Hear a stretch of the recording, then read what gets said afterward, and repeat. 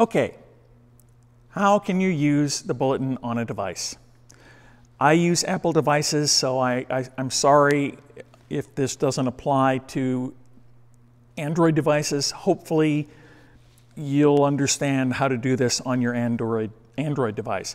The first tip that I would suggest to you is that you go to your settings, whichever ways it works best for you on your device.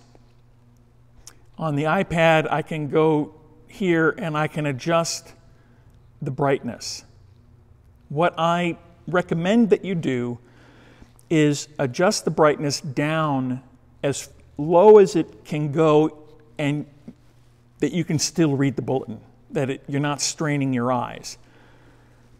This is just to help prevent a congregation with a bunch of illuminated faces, which is how it would look from our perspective. But that's just a piece of advice. You can take it or leave it.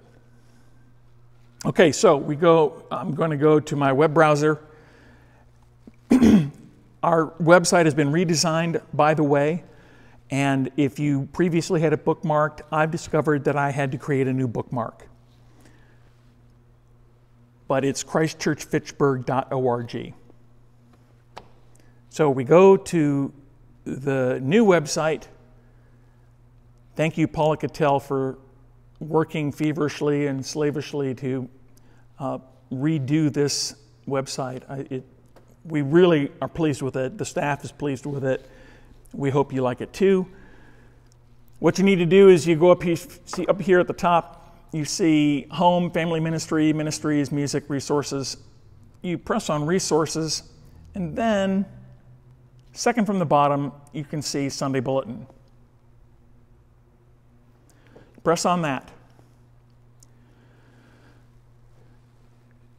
This takes you to our Google Doc page, Google Drive page. You click on the bulletin. What this does, well, first of all, you need to understand that this did not download the bulletin to this iPad. I'm simply looking at it on the website of drivegoogle.com. It's very hard to turn pages when you look at it this way. I need to download it to an app that reads PDFs.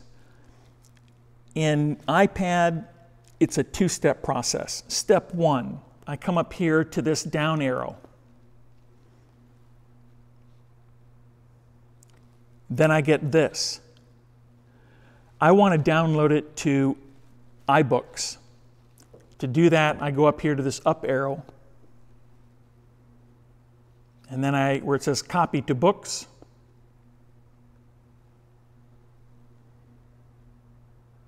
and voila. Now I can easily navigate between pages it's just really easy. It's much easier for me. The other piece of advice that I will give you is if you want to use a smartphone rather than a tablet, I recommend that you look at it in landscape. That's simply so that you can fit more text onto your screen when you're looking at it on a phone. Okay, so that's it. That's how you download the bulletin. And we hope to see more people using it, and apologize for the more lengthy what we mean to say. I hope to see you next week on What We Mean to Say. Bye.